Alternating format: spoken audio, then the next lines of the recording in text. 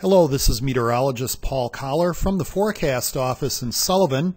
This is a briefing for a potential severe weather scenario that may unfold across the area on Saturday. So this would impact southern Wisconsin. We are expecting the potential for damaging winds and large hail, and there is a tornado threat closer to the Wisconsin-Illinois border. Now, it won't occur during the whole period between noon and 9 p.m., but right now we think that's the greatest likelihood of when these storms could occur, between noon and 9 p.m., and they may come in a couple different waves. And the impacts would be damage to trees and power lines.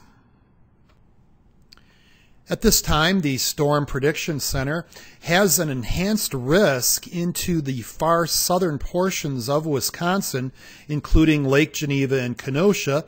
There is a slight risk along the I-94 corridor and points south towards Janesville, Racine, Monroe, Mineral Point, and a marginal risk across the northern portion of our area, including Portage, Beaver Dam, West Bend, Fond du Lac, and Sheboygan. So the greatest threat is further south in our area and into Illinois.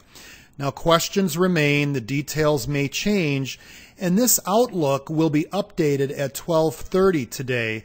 So stay tuned for more information on this evolving situation. So as a whole for southern Wisconsin, we're basically going to call it a slight risk for wind, hail, and tornado, and a marginal flood risk. However, closer to the Illinois border, some of these could nudge closer to the enhanced area, since that enhanced risk just nudges into our far south. Keep up with the latest on this situation unfolding for Saturday.